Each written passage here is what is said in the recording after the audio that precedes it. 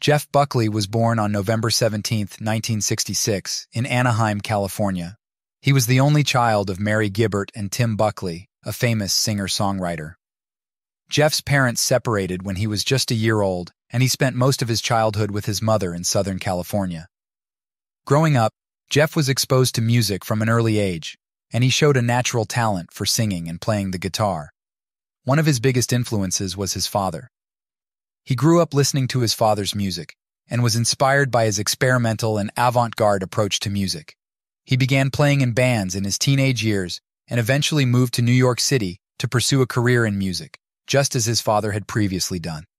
In New York, he played in various bands before signing a record deal with Columbia Records in 1992. He released his debut album, Grace, in 1994, which helped establish him as a rising star in the music industry. The album features a mix of original songs and covers, including his haunting rendition of Leonard Cohen's Hallelujah. Following the success of Grace, Buckley continued to tour and create music.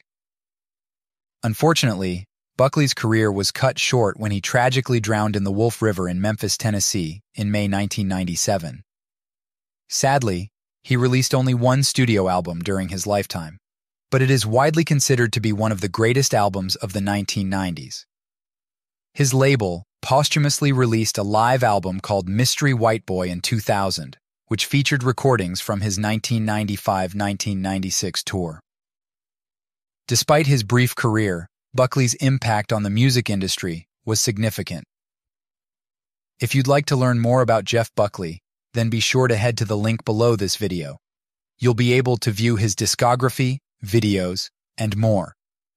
Additionally, we have detailed information about hundreds of artists that we're sure you'll love. Thanks for viewing.